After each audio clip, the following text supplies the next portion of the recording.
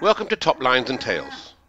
On this week's podcast, we continue our legendary Cattlemen series with a man who has been constantly described by many as the most supreme stockman, not only of his generation, but possibly of all time, the great Dave Smith. Firstly, we'll hear a few words from one of his peers of the time, Bert Rugg, telling us about Dave's beginnings. He worked for Ranmuir was the name of the farm. Dave was there. He brought out a bloody good bull for them. And I suppose it was there he left to go and drive a lorry. Did he? And Westdrums was advertising for a stockman. Now it was first show. After you'd been there? A good few years, 5 or 6 years after I'd been there. And he met my wife. He says, now, I see Westdrums advertising for a stockman. I was wanting to see Bert, whether I should try for it. Was Rankin still there then? Aye. All right. And she said to him, he was just telling you to go and take the job, Dave. So the next thing we heard, he got the job. No, he was at Westdrums, I would say, bloody near 20 years. I mean, he was champion in the hill. I think somebody once said he's 17 champions at the hill. Over the years, Dave Smith will have had many friends, both within and out with the industry, but none much closer than Dave Murray from Forfar. Dave, welcome to the podcast. Hi, good, Andy, yes. And Dave, when did you first meet Smithy? Well, I had known of him from the mid to late 60s, and then he got back to Westdrums in 1969. He got married there. He started producing on tremendous strings of bulls for Westdrums in 1971. He had 12 at Perth. 6 of them were first in their class and overall champion, and they were just outstanding. And after that, I used to go and visit him a lot at Westdrums, and we got married and stayed 2 miles from him. And we had children at the same time, and it was so friendly. It was great. So you were close pals, and he had such a natural ability with stock, though, didn't he, Dave? And he never used a show stick. He was quite an extraordinary man amongst cattle. Aye, he didn't believe in show sticks at all, or the jewels in the nose. He didn't like them, especially with females. Anyway, he just loved to show them natural, and he just had a fantastic knack of breaking a beast and showing it. I know you're coming on to this, but the cow he won the Royal Highland with in 81 or 82, he broke her to the halter when she was 6-year-old after he bought her. He'd never had a halter on her head, which is quite amazing. Indeed. And he wasn't one to mess with the beasts at the show. All this work would get done at home, wouldn't he? So when he got to the show, he could enjoy himself. There's no question of that. He was meticulous at home. Everything was done to perfection at home, and he knew when they went to the Highland or the bull sales that he could just leave them in peace for a day at least, let them settle, and then go and have a dram. As we all know, Dave liked the dram. Money the dram I've had with him, that's for sure. And going back to Westdrums, he'd had learnt a lot from Jerry Rankin at Westdrums about pedigrees and about life in general, I think. And when he took the job on, I believe that Rankin said, "Now, Dave, I don't want you talking about me behind my back." And he replied, "If I'm going to talk about you, I'll do it to your face." That was the measure of him, I think. He called a spade a spade.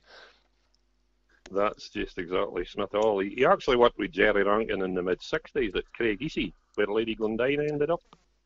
As a young boy, he was in the bothy there for a year or two, and they parted company there, and he ended up driving a lorry at the Backwater Dam, up the back of Luntrethen here, and Jerry went up and got him. "I'm wanting you at Westdrums. You get out of that lorry and get down with me." So they had a fantastic arrangement. They would have their fallouts, but they just respected one another so much that the thing worked fantastically well. Yeah. And you mentioned the 6 bulls in 1971 from Westdrums that were all won their class, and an unrivalled feat, I think. But a lot of those bulls they'd be his breeding by then. Well, he'd have been there a couple to be of years. fair, he's a couple of years. It was off a bull called Eric Thornton. And to be fair, there's only one, as Dave always said, there's only one other man had done it. It was Albert Retty, Richard Retty's grandfather. and he did it in 1966, and he was Dave's hero, Albert Retty.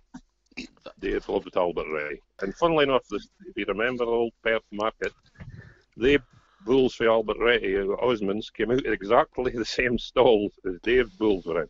It was quite incredible. 5 years later, Dave came out with exactly the same sort of scenario. What a great feat to follow one of your heroes. And I've been speaking to Jim Donald, and once again, Jim Donald said that Albert Retty was his hero. Yeah, some man. Fantastic family. Indeed. When Dave was at Westdrums, he worked with a bull called Evesund of Dupplin. Do you remember him?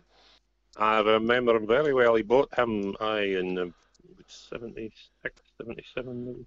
And he was so different then. Everything was still quite thick and nearer the ground. And this big raw calf came in from Dublin, and he just looked different, you know. He was just so different at the time, and Gordon Aiken brought him out well. But he was obviously still growing, and they decided this is the way we've got to go. We have to get them a bit bigger and a bit more growth rate. And they bought him for 3,800. And then Dave won the Highland Show maybe twice with him, I think. He did. He won the Highland Show in 78 and 79, and then I think he sold him to Ashley, and they won it again with him. The bull had some record. Ashley bought him at the dispersal. And there's, I gather there's still semen being used off that bull today. Geordie Souter said he's one of the last of the good Scottish cattle.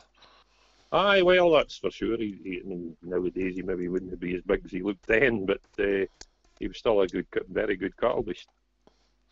And then when Westdrums dispersed, Dave, Smithy had already had a job lined up with Jim Love. What was Jim Love like? He was an ex-prize fighter, wasn't he?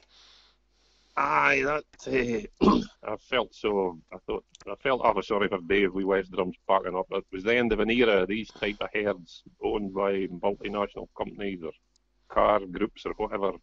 That was kind of the last one. Boots, the drug company, selling up, and Dave had to start again, and he had the determination and the ability.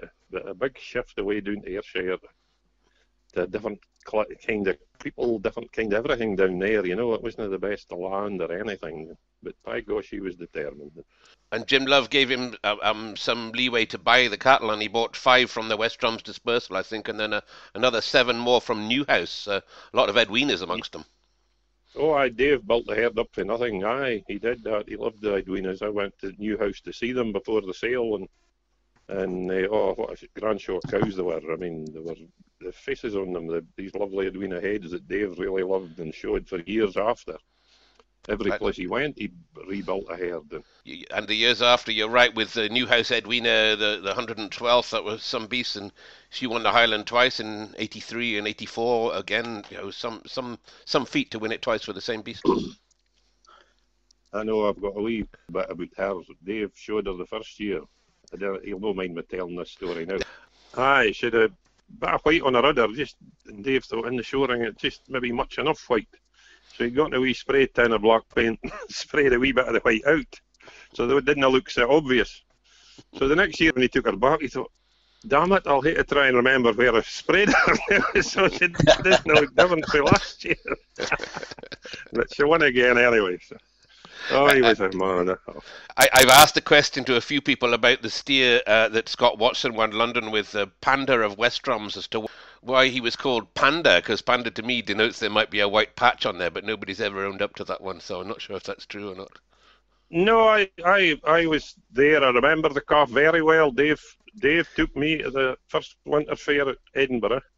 I had a couple of beasts, and he had a couple, and we went down in the Westdrums float, and this calf was in it, and he was actually a pedigree calf, and his name, he'd be a pride family, and he was called Panda Westdrums. That was just the name they'd given him.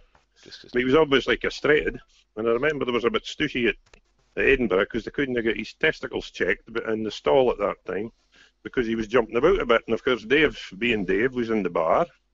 So I went up, I said, I'll go up and get him. So I got up and I says to Dave, they're needing to check the testicles of your stot. Well, they'll not find anything because they're lying in the field at Westdrums. Another man who was also close by Smithy is Norman Taylor. Welcome to the podcast, Norman, or should I call you Stormin? Well, whatever, Andy, whatever title suits. Thanks very much for having me. And Norman, when did you first meet Smithy? What was your involvement with him? Well, I would reckon it would be around about 1979, 80. I think we met at Drimmon's show.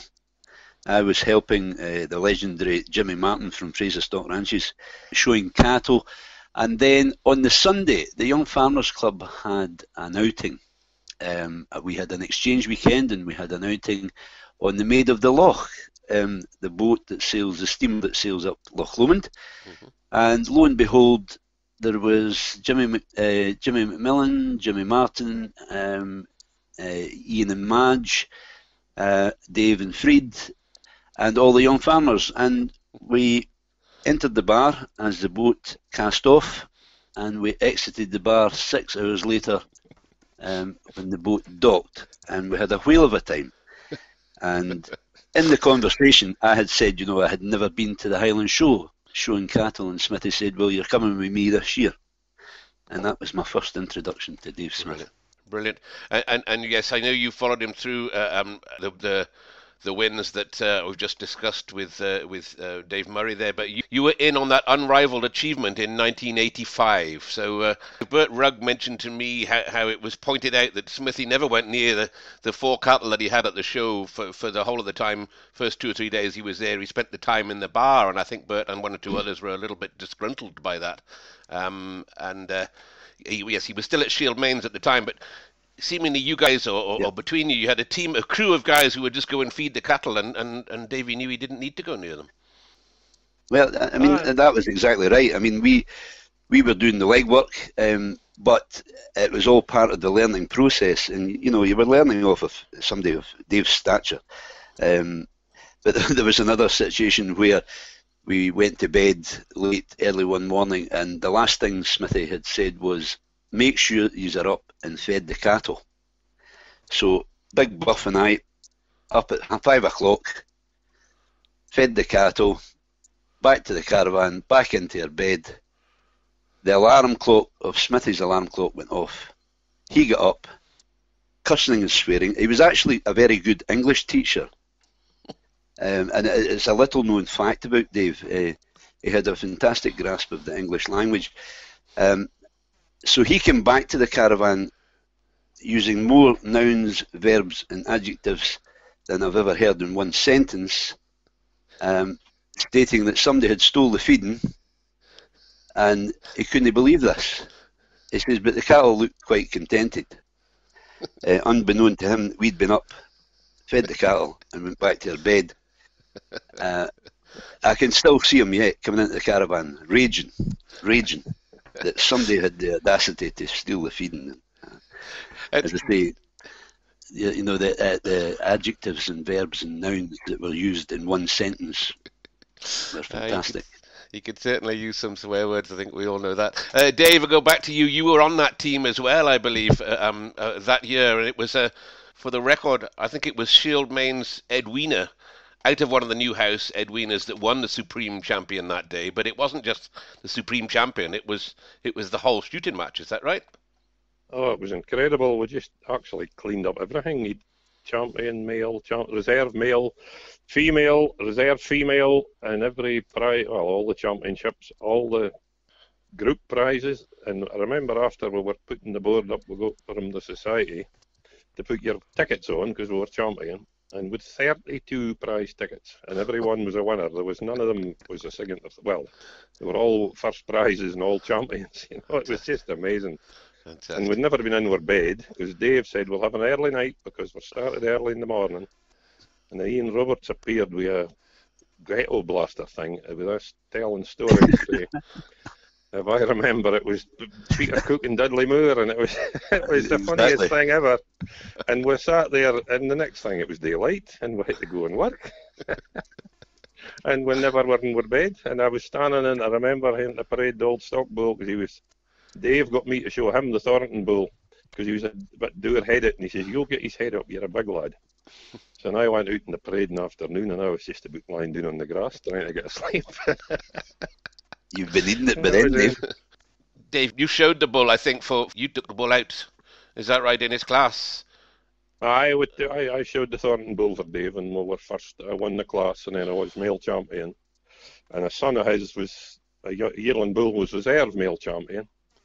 And then Dave showed the heifer, and she was female champion. And I think Jimmy McMilney got him to show the cow.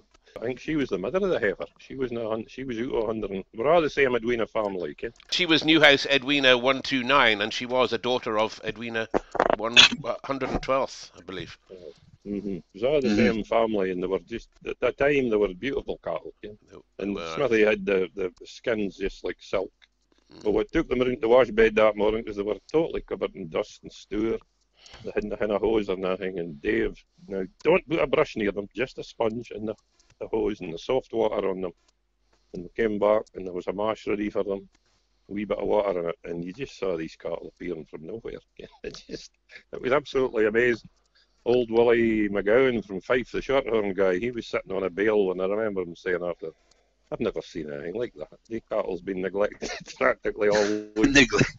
Suddenly they're just all appearing in absolute beautiful bloom, and they just walked out, and they deserved to win. They were so well matched, and a right type Angus cattle, you know, good legs and heads and that on them.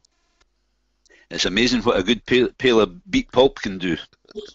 You know, if you look back at the records, Andy, I'm sure that was the third day the show the cattle were showing. The show was all different at that time. There was a weekend first, and the Angus were showing for about the third day of the show.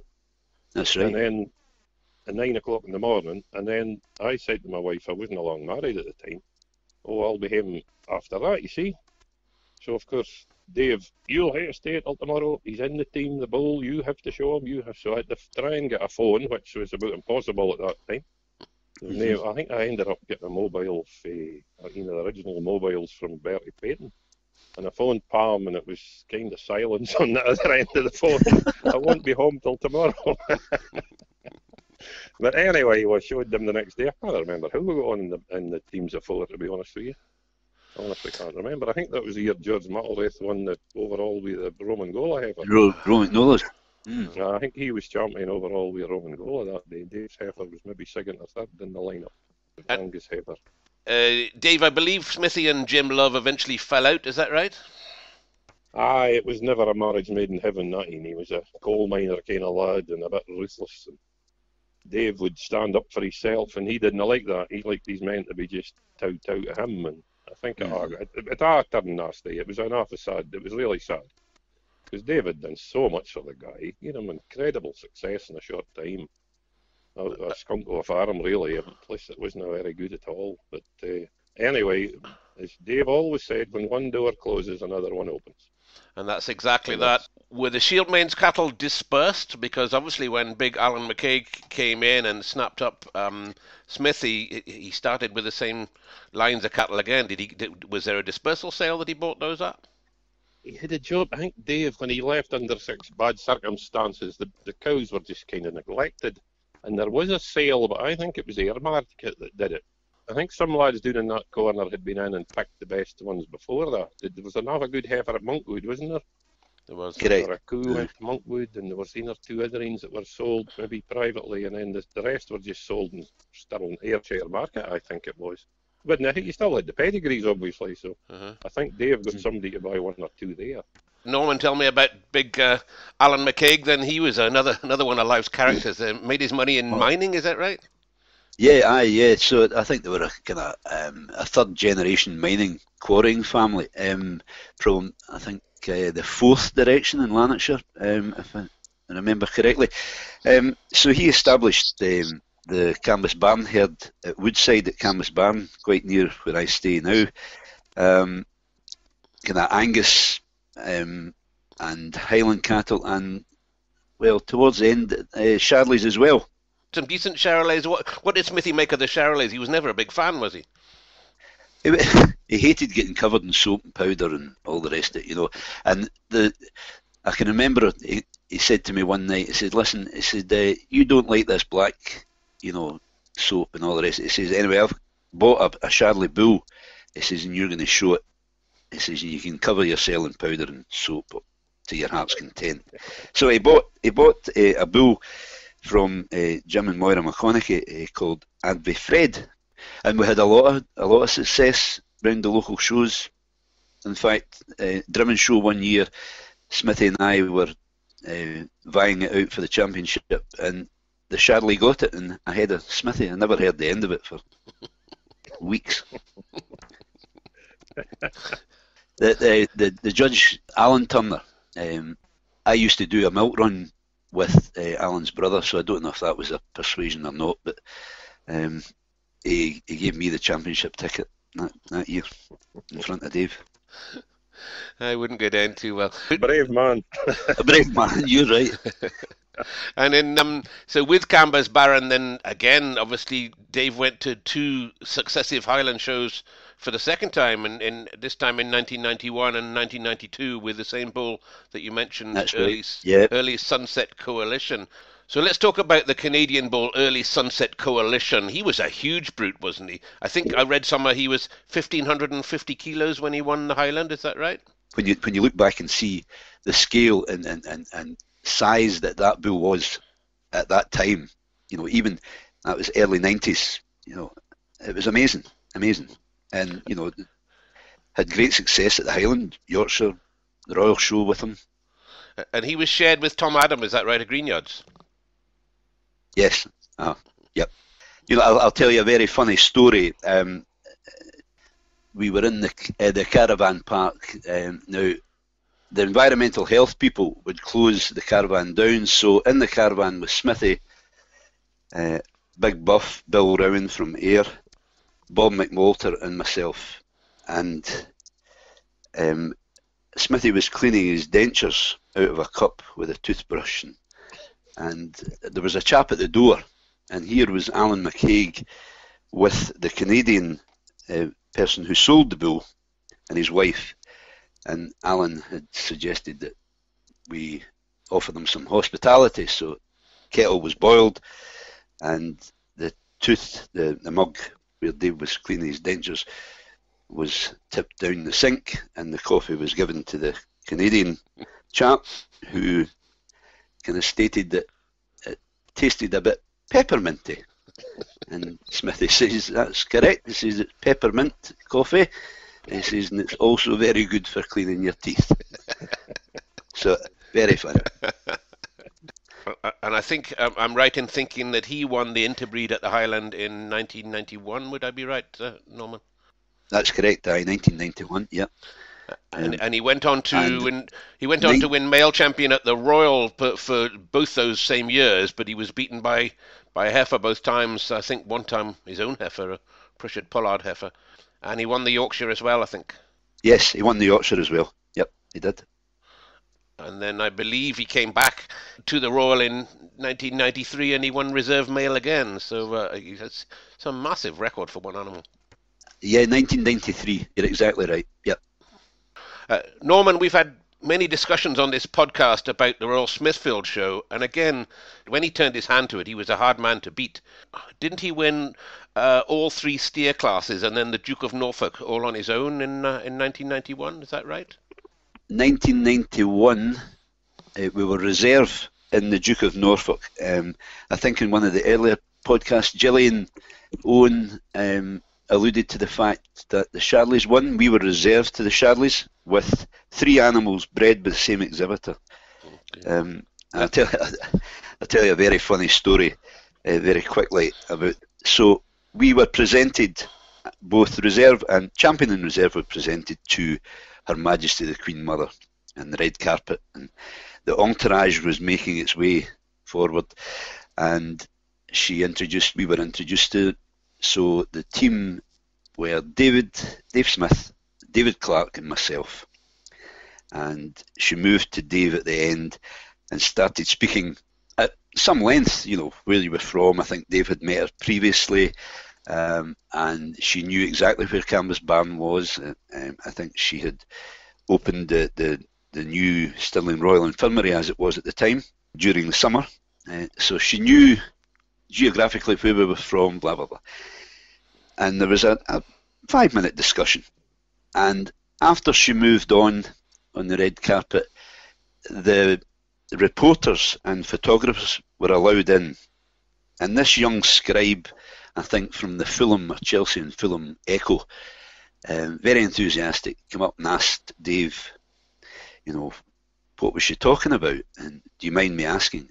Dave, without flinching, gave this long-winded story about how he'd known her for many years, and that the last time he was at her house, what a party they had, and in fact she was just inviting me back there towards the end of this week if I could manage. So this guy's writing this down in shorthand when Sir Ian Grant, Jim Stobo and young Donald Bigger came forward and said to the young scribe, whatever that guy and these guys have told you, please rip it out that pad and do not publish any of it, because it's nonsense. But as I said, you know, his sense of humour, Smithy's sense of humour in the moment was second to none. Brilliant, Yeah. brilliant. And that's around about the time that I got to know him in the early 90s, and he was always kind to me and as a youngster, and he had time for everybody, especially at Smithford. He had time for everybody, and I think, you know, a lot of people appreciated that. A fantastic teacher. As I say, I remember going to Shield Mains. I was keen to learn how to clip cattle, and he had 5 or 6 young heifers tied up, and it's lodged in my memory because I got booted up and down. I got a scheme booting from most of them, but he said that was all part of the learning process of learning how to clip. He's quite right. He's quite right. Absolutely, but he was so encouraging, so encouraging.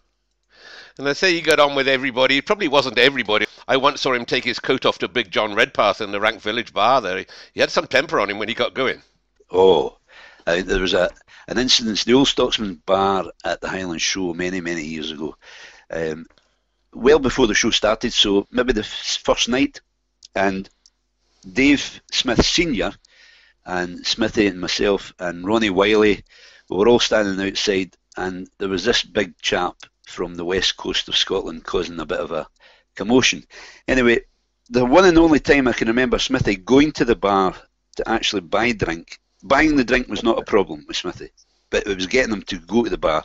Anyway, come back, and he was all dressed up with his blazer and shirt and tie, and this big guy bumped into him. And old Dave Sr. says to me, "Oh, here we go now." Smithy took off the blazer, handed over the drinks to his father in a tray, tapped the big guy on the shoulder, and stroked this guy and laid him flat out. Oh, it was to be seen. To be admired. Oh, absolutely. And the police, Julia, appeared and asked who it was that hit the guy, and said, "Thanks very much, you've done us a favour. He's been causing havoc throughout the show all night." Excellent. You know? And then Dave, moving on, then Smithy moved to Cardona for Ian Galloway or Scott Beef, Dave, and didn't they surprise everyone at the Cambus Baron dispersal by turning up and buying all the cattle? Nobody even knew who was buying them. Aye, it was a fantastic sale that day. I got my son, Dave offered him a job to help with the sale for a fortnight beforehand, and he was only 16, but what an education he got.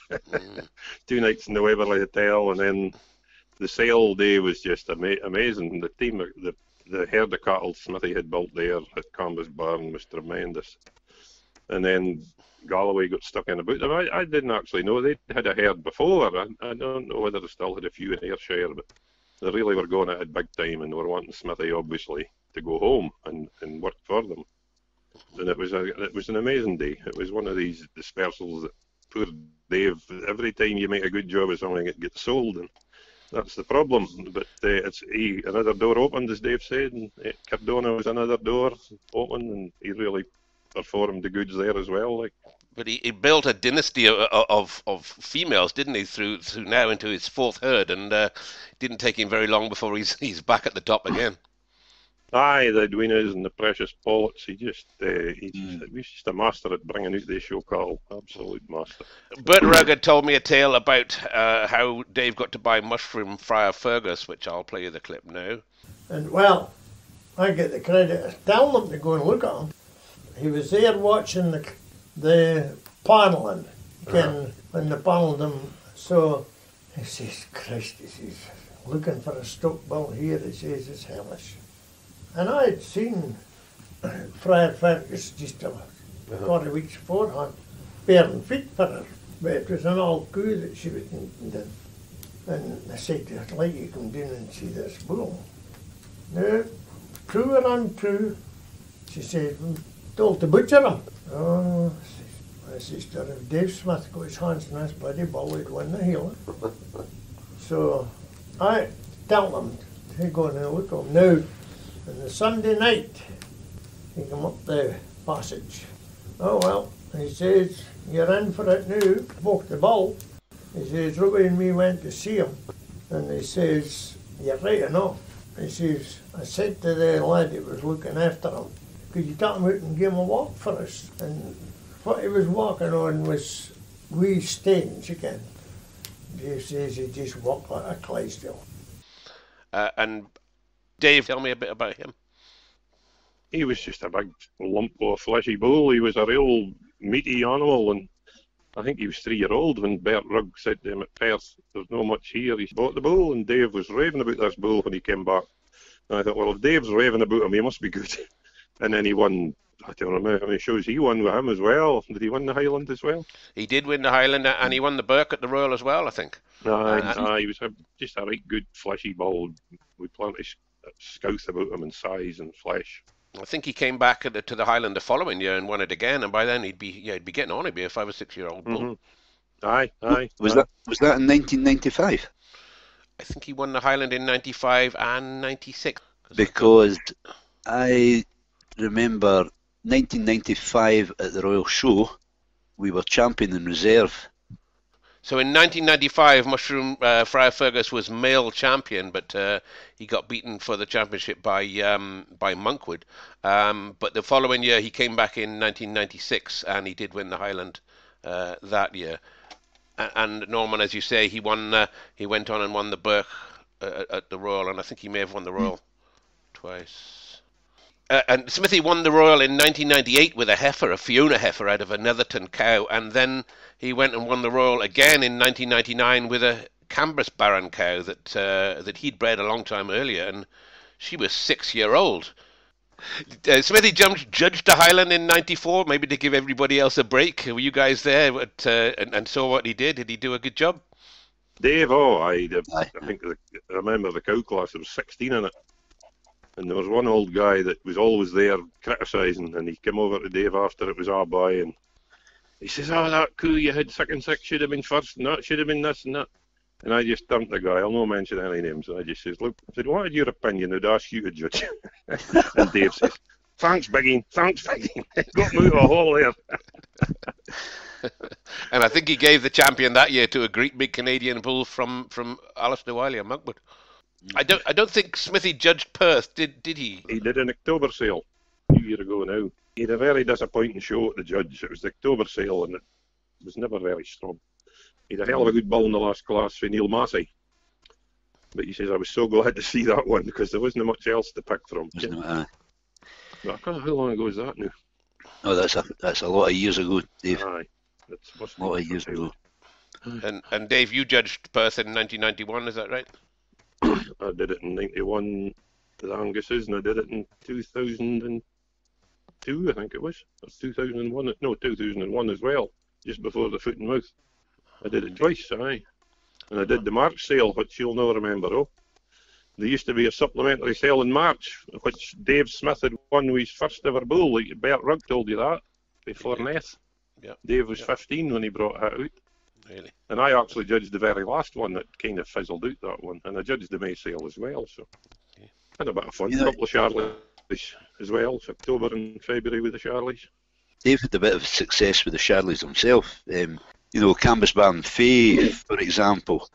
Aye. The legendary Cambus Baron Fay bought by John and Andrew Hornell from Fallen Inch, and you know, she went on to win interbreed after interbreed, you know, and in fact I think that was in 2001, so that would be in the foot and mouth year. I think the Scottish Farmers run a virtual, you know, show kind of type of thing. I think she was voted best interbreed winner of all time by the readers in the Scottish Farmers. So, you know, there was a lot of the Canvas Barn breeding there. Aye. Company New House at Clams, they bought the coos for, I think, originally. That's correct, right? Yep. I remember him having I think only once in my life I was quite proud that I could give Dave a bit of advice, because he was usually giving me advice. And it was just a start on having Charolais, and he does good calf that he ended up reserve junior with at Perth. And he phoned me and said, I can't get this Charolais eating enough, Dave. You can how to feed Charolais. He's not eating enough. I said, is he weaned? No, he's only 7 months. I said, well, get him weaned and get him onto the hard feeding. No, he's too young. I said, he's nothing of the kind. And weaned him, and the bull throve like a mushroom after that. And he thanked me for that. So it was the one time in my life I was able to give him a wee bit of advice. And then he got reserve junior with that bull. And I always remember the morning of the sale, Dave had been there all week with Angus's, and this was the last day, and he was looking a bit bedraggled, and he was leaning on his fork, smoking a fag. And Albert Conley, the Irish guy, he was a great Charolais man, he appeared, and he was there before me. He was dressed with a suit and tie and everything on, and he says to Dave, you have to get your bull soaped up, Dave. You get your bull soaped up. Well, I reckon I'm not often good at it. And here's Albert with a bra 3-piece suit on and a tie, soaping Smithy's bull. And Smithy standing leaning on his fork, smoking a fag. He was. That was about the measure of him. Heard a story, the bull that he sold from Cambus Baron to Ireland, and it went on to win Balmoral, and Smithy went back over to Balmoral to take a look at it. Either you guys? I was with him. Yeah, well, so Cambus Baron Proud Punch was the bull, and a sister to Precious Pollet. Victor Wallace and a syndicate from Ireland bought the bull, and it would be, you know, getting back into the 5-figure bulls. He was 10,000 because I judged 10,000, that's right. Yep. I made him a reserve champion because he didn't hear enough end about him for me that day. That's he had a tremendous head on him. So we were invited across to the Balmoral show, and I mean, this is just a simple story, but Smithy walked into it was a buyer structure where the cattle were held, the King's Hall, and Smithy with his voice said, "Punch!" And this bull got up out of the stall and looked right round at him as if he'd never missed him, you know. As if, there's my man, there's my master. Victor Wallace told me that as Luckpenny, Dave sent him a collie dog, a collie pup, and he said, Wallace said it was the best, cleverest dog he'd ever had, he said. Well, I'm allowed to say, Andy, with it, you know, it was at Ayr Show. First time I'd ever been at Ayr Show, I went down with Dave and I think Jimmy McMillan and were there. It was the bull, he was reserve champion for Boots with him. He was the son of Evesund, but he was a big growthy lad, but no, just enough behind him and things. And that Ian bought him, and Ian and him had a bit turwar that day, and that's what he said. He says, I bred the bastard, I fed the bastard, I sold the bastard, and he's still a bastard. I don't know who told me this, that I think I'm right in saying that Smithy had 17 champions at the Highland show in something like 5 different breeds. Would that be right? Aye, I think there was definitely something like that. He won with Lincoln Reds, Galloways, Simmentals, Roman Golas, Aberdeen Angus. Aye, he could produce anything and make it look the part, you know. Just made it look the Roman Golas story. Go on. I remember Andrew and John Hornell and Jody McElwraith, you know, all these guys had their cattle looking magnificent. Smithy had a Roe McNola bull when he was at Boots, and it was caked in shite. Never been ignored. It was away round the corner from the Aberdeen Angus, so nobody was near it. Came back round, morning of the show, couldn't wet it because they were using Charolais soap on it. It came out with a tinge of khaki, was what it looked like. But went on to be junior champion and beat Andrew Hornell, and he wasn't the best pleased, let me tell you. You know. Norman, after he was diagnosed with cancer, it slowed him down a wee bit, but he still battled on for a number of years with. Oh, he did magnificent. Many a person in that position wouldn't have been able to cope. But Smithy soldiered on. We had a kind of personal interest. My wife nursed Dave as part of his recovery after his laryngectomy. But a lot of fantastic, funny stories again. With Dave, hands covered in shit, and he had a speaking valve, and sometimes you couldn't put the finger up because it was, to cover the valve you needed to enable him to speak. But so he was left speechless, and we all used to take the mickey out of him.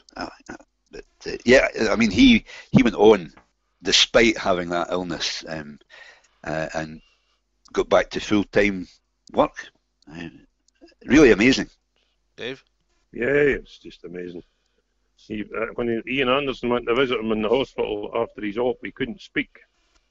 But Frida came in her handbag, and he's pointing at Frida's handbag. And Ian wondered what was going on, and Frida, she comes with a half bottle of whiskey. So Dave put a wee bit on his lips because he couldn't swallow. And then he got the syringe and filled it and scooted it up his nose. So he didn't test it, but he got the effect of it. And the nurse came in and says, if I didn't know better, I would say that you've been drinking, Dave. That's another true story. Absolutely, Dave. My wife was night shift, and he was allowed out in weekend pass. So he returned on the Sunday. But prior to doing so, on the Friday, I was out at the farm, and they asked me to get a 50ml syringe. So, which I did. I was working in the hospital at the time. And Julie arrived back in the ward, absolutely pissed, on the Sunday evening. My wife gave him a terrible row. However, it was the best night's sleep he'd had post-surgery. So she felt a wee bit kind of bad that she'd given him a row, but it worked for both parties. I was going to tell you a story about the Waverley Hotel. So the new market in Perth had opened, and remember you had to jump in a minibus and get up to the Waverley Hotel.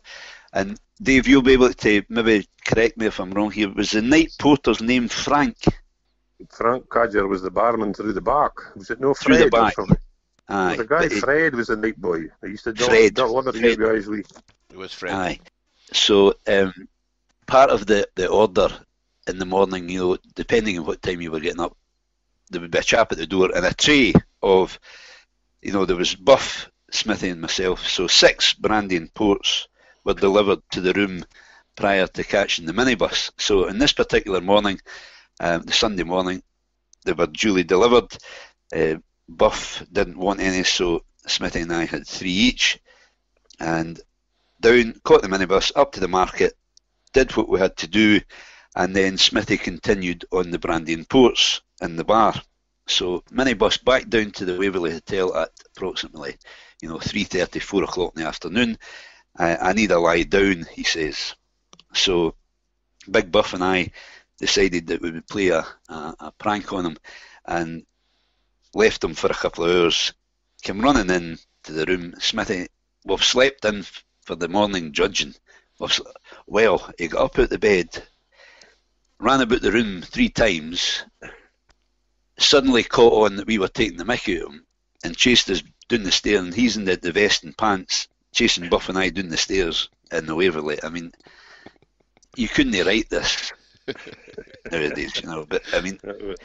You wouldn't get it on Emmerdale, it would be too far-fetched. Yeah. They wouldn't believe you.